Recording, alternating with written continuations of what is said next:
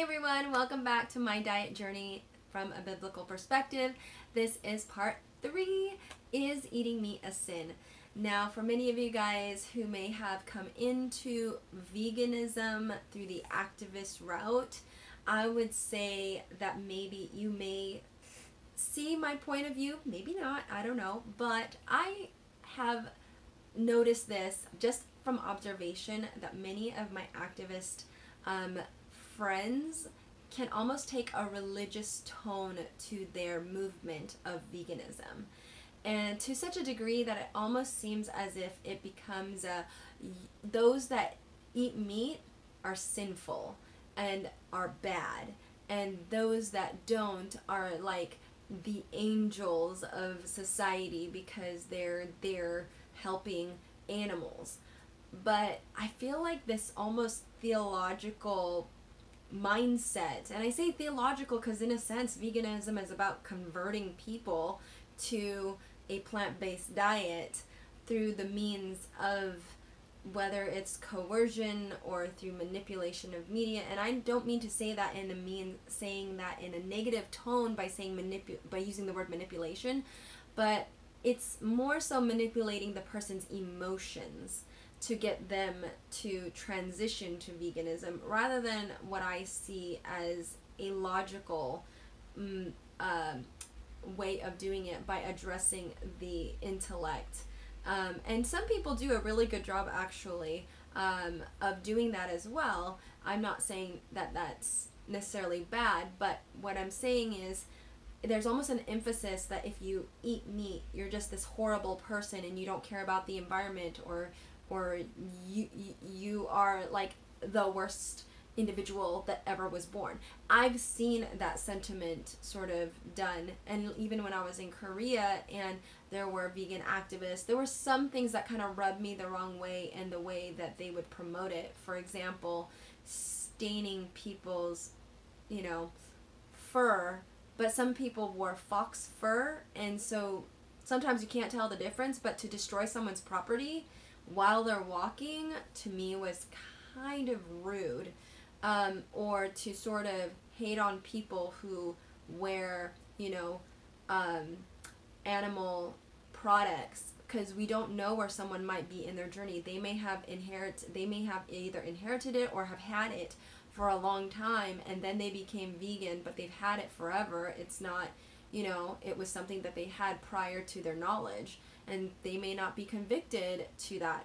But to force that conviction on someone else, I think, is in error, because everyone should have their own conviction and shouldn't be coerced into believing in anything. And I believe that sentiment across the board, that would be for politics, that would be for religion, and that would be for any decision that you make. No one should be forced into making a decision without their true personal conviction.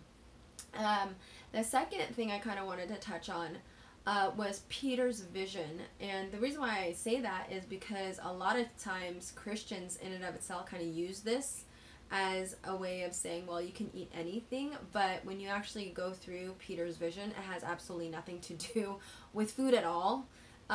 It actually has to pertain to how we treat each other, which is interesting because so I'm going to kind of break it down, and you're welcome to read through it, and I actually highly encourage you to read it so you get the full context.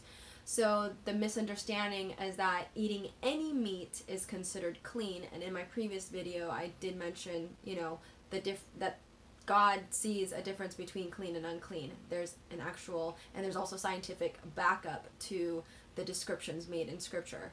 So in Acts 10:10 it says, and he became very hungry and would have eaten, but while they made ready, he fell into a trance. So Peter is in this room and he's getting super hungry, but as he's preparing, or as the people were preparing the food for him, he goes into a trance.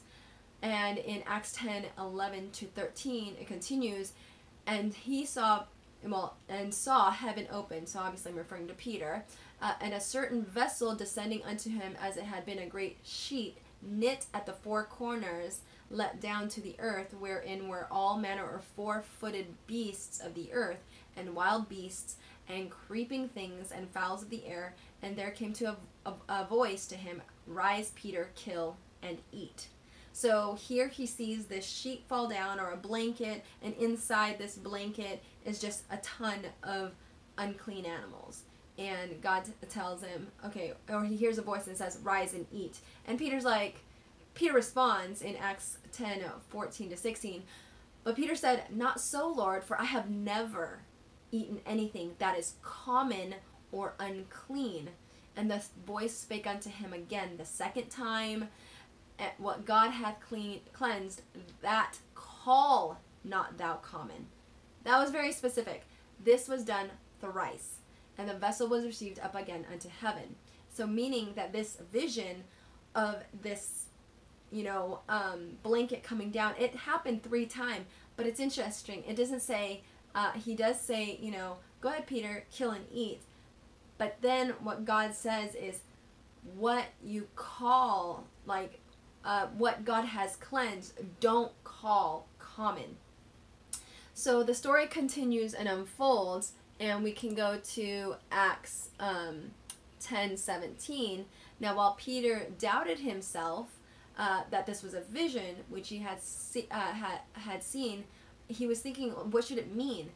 Right as he's thinking this, Cornelius, who was considered a Gentile, arrives at Peter's home. So then there's this whole extension of Peter talking to this Gentile and how this Gentile was told to come to his house.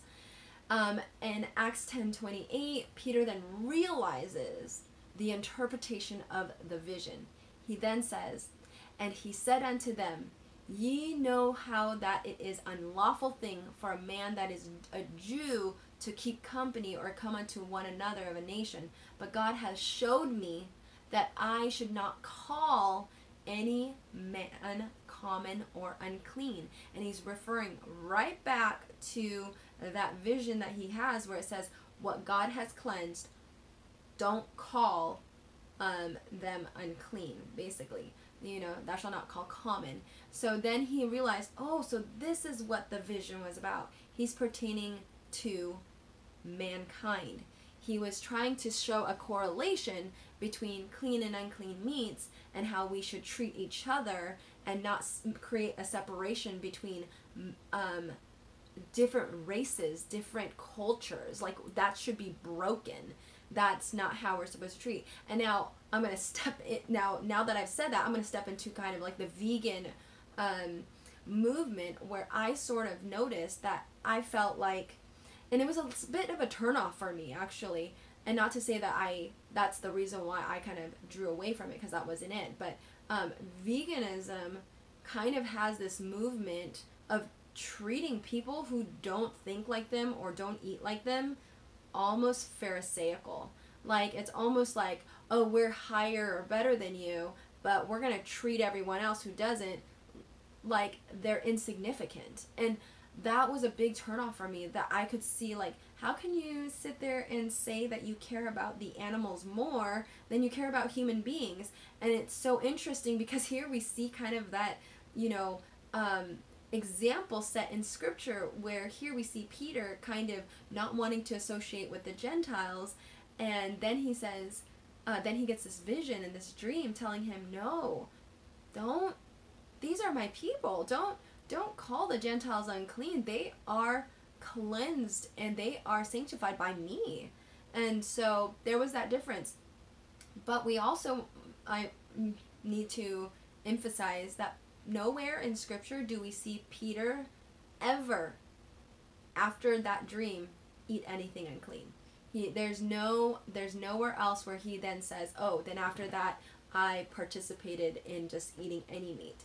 So that is a very important thing that I kind of wanted to encourage. So even in Acts 11, when Peter is accused of hanging out with the Gentiles, Peter actually recounts his dream and describes the whole event with Cornelius coming over to him, and he then again re-emphasizes that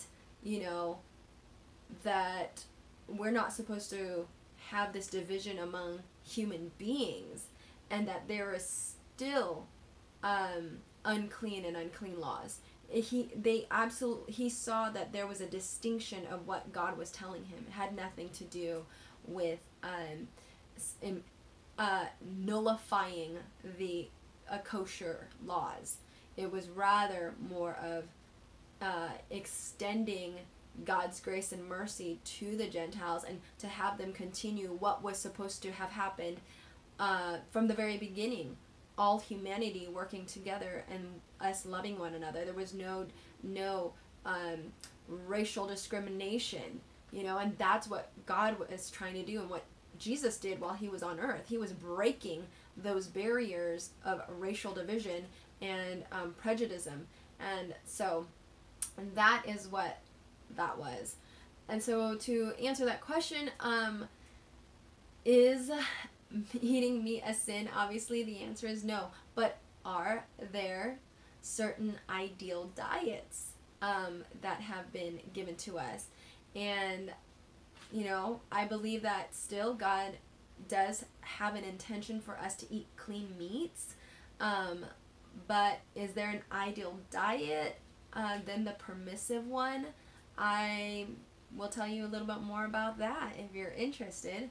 So that's what will segue us into our next video on the ideal diet that God has for us beyond the permissive one that he's allowed after the flood. So thank you guys so much for joining me, and I hope that kind of clarifies the Peter's vision, and also encourages you to do your research and study. And I just hope that you live, thrive, and be healthy, and continue to grow in your faith and in your walk. All right, guys, have a great day. Bye.